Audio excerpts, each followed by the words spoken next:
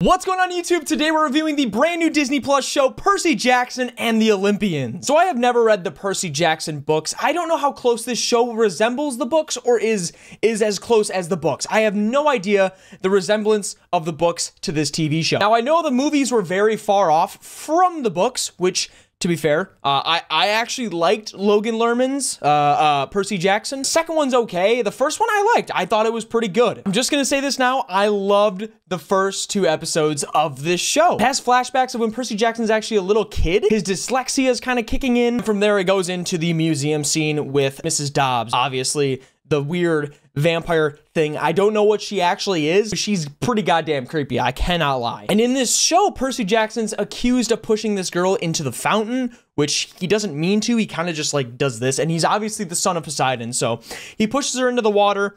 Blah, blah, blah, blah, blah. He gets kicked out of school, and Grover kind of gets him kicked out of school by blaming him, which, to be fair, Grover's like protecting him. He's getting old enough to a point where Percy Jackson needs to get to Camp Half-Blood because that place is going to protect him. People are going to be coming after him because he's the son of Poseidon. He is a demigod. So he gets him kicked out of school. Him and his mom actually take a road trip to a place where she first met his dad. It's raining, the vibes are there. She finally tells him that he is a demigod. He doesn't believe it. He doesn't think she's telling the truth. He thinks she's lying constantly. And Grover shows up with his hairy ass goat legs. Now Grover is part goat thing. I don't actually know what he is. I heard the name last night, but I forgot what Grover actually is. And I really like the characters so far. I think the person who plays Grover is great. Walker Scobell is amazing. And oh my God, Annabeth, great choice. After Grover comes in, they need to get to Camp Half-Blood or everything's gonna be coming after them. So they're driving down the road and all of a sudden the Minotaur comes out of nowhere, running up behind him with his underwear. Awesome Minotaur. The Minotaur looked great.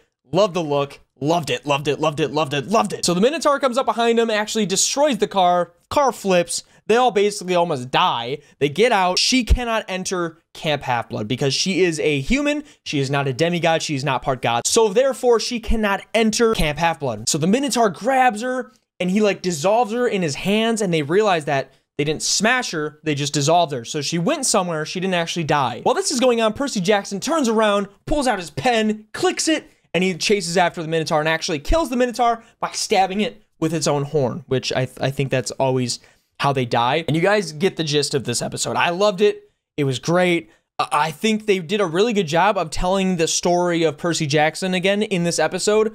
Now, it's a lot different than Logan Lerman's, but it's still kind of similar to the Percy Jackson that we know. And I really liked the first episode. It was a very good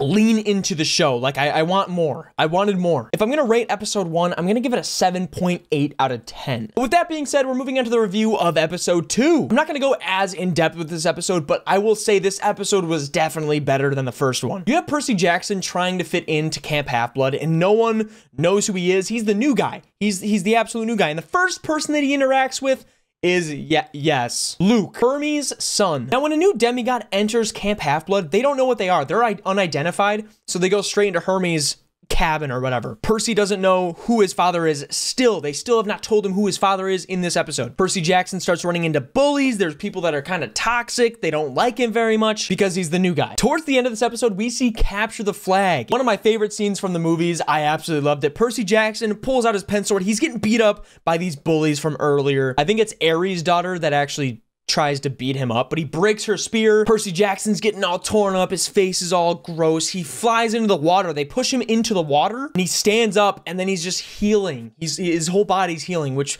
I thought was awesome. And then above him, you see the trident of Poseidon. Here's a voice saying that Poseidon claimed him. Finally, he knows who his father is.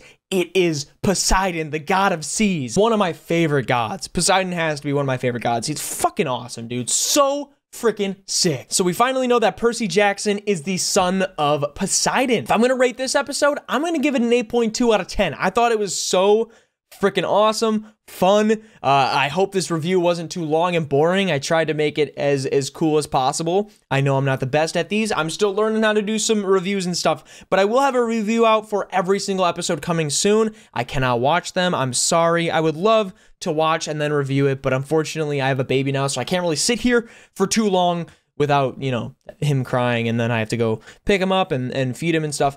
But yeah, so I loved it. I love the series so far. I want to see where it's going.